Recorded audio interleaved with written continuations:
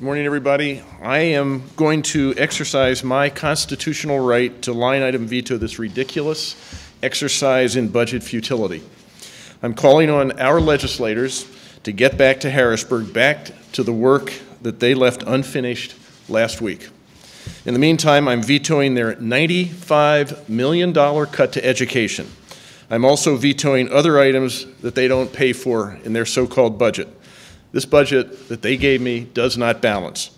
At the same time, I'm allowing emergency funding for our schools to get out. I'm also letting funding go out to our human service agencies and to our counties.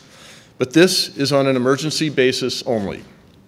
In doing this, I am expressing the outrage that all of us Pennsylvanians should feel about the garbage the Republican legislative leaders have tried to dump on us. This budget is wrong for Pennsylvania.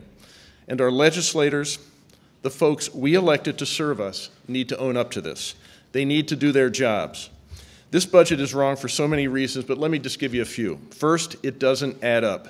Even with the numbers presented to me by the Republicans before they ran out of town just before the Christmas holiday, this budget does not pay for itself.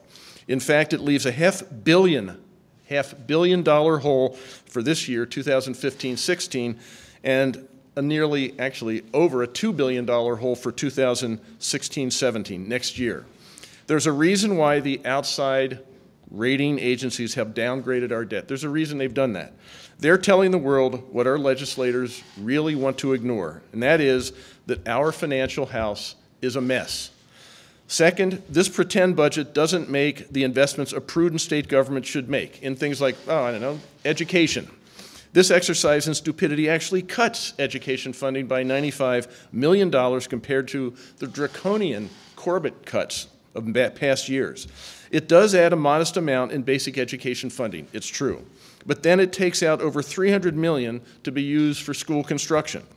By the way, before they left town, our legislators also neglected to provide any funding for Penn State, for Pitt, for Lincoln University, for Temple, for the Penn School of Veterinary Science, and the budget they concocted doesn't have enough revenue to leave any room for doing anything to increase funding for our state universities over the 2014-2015 levels. That's level. This budget is doubly frustrating because we were so close to a reasonable one.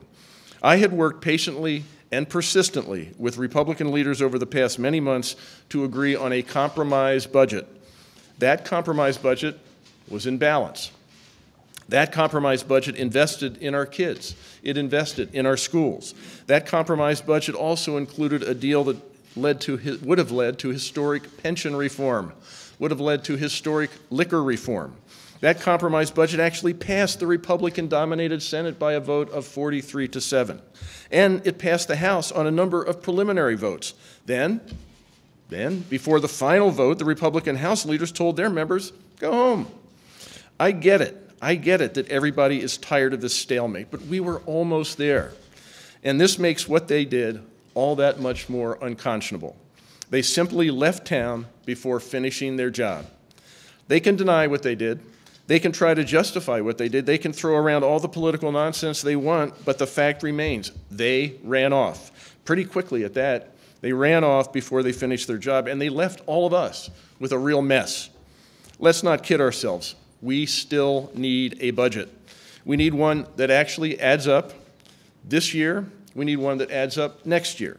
We need one that fully funds our schools. We need one that really covers the cost of our state.